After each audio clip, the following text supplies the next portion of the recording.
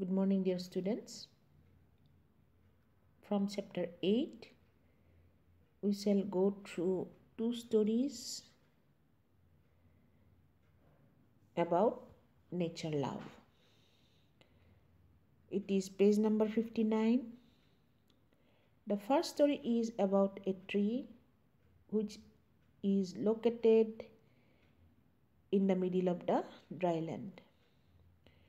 It gave rest and shelter to hundreds and thousands of travelers. One day, two travelers were traveling from a distant place and they were very exhausted.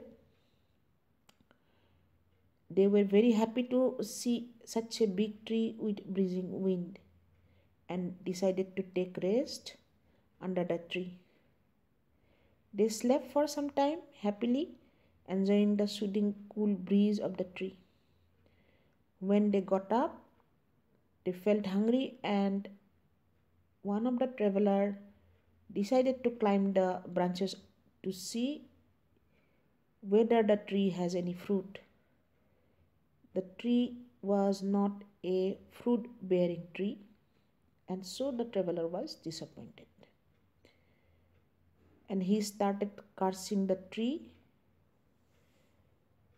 Hearing the cursing words, the tree was upset, and he said in a sad but strong voice, "You can't be so ungrateful to me. Just look back at the condition when you reached here and in the hot and dry sun.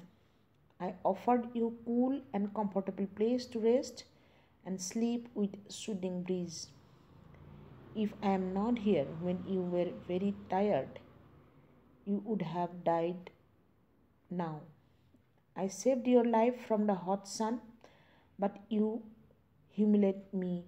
The traveler realized his mistake and apologized to the tree. The moral of the story is every creating of God has innumerable benefits to the mankind. There is good in everything, and we often fail to notice the good. The second story is about a boy who enjoys the beauty of nature in everything.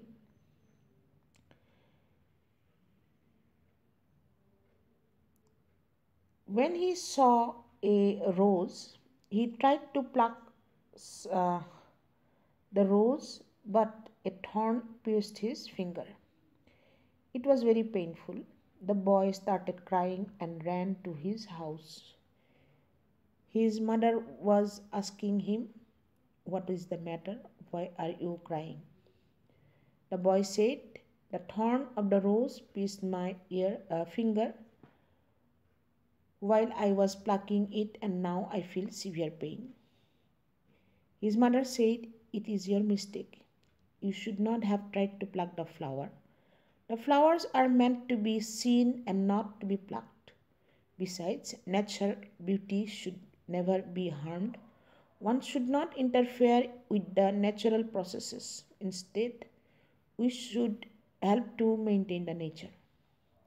The son said, "I will always follow what you have just told me, Mama." The mother said, "Let me now know what you have learned today." Her son explained, "We should protect all living beings, whether animals or plants. We should never harm them. Unnecessary interference with nature is harmful. It may harm the human beings in the long run." So these are the two stories that tell us why should we love nature. I have added some extra questions as in the PDF file. Just go through it. It is very important from exam point of view. Write the questions in your moral science copy and submit to me in the evening.